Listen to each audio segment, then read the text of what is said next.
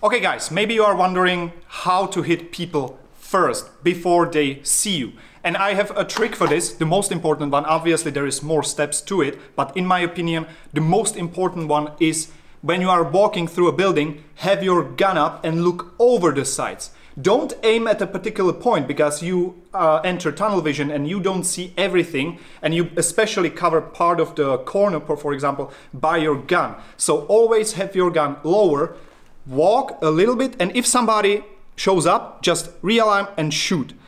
Obviously, like I said, there is more steps to it, but this is, in my opinion, the most important one. Having your gun up. Don't do it like this. Don't just walk around with the rifle pointing down.